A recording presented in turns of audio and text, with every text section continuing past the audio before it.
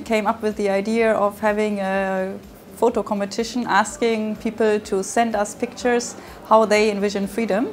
And we got quite a lot of pictures sent to us, which all were very, very good, and we had very close look and a hard debate to find 12 very beautiful pictures, which have now been taken up in our next year's calendar.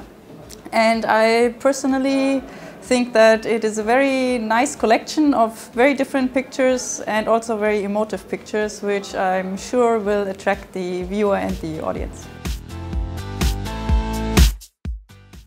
Thanks for giving me this photo. I think it's a really nice expression of childishness, of colors, of life and freedom, which is what the theme was, and it captures it really well. It gets you to be a child again, and I think walking into a room with this on the wall would be a very nice way to also begin your day. So I'll definitely put it up in my office. So thank you.